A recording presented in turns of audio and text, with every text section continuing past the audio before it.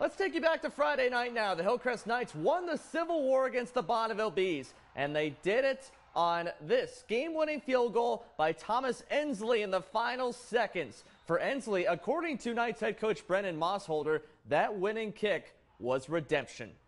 There was some doubt, but I grabbed Thomas when he missed the extra point, and I told him, I said, hey, we're going to kick a game-winning field goal. And after we turned it over on fourth down, I didn't think there was any shot, but our defense stood up.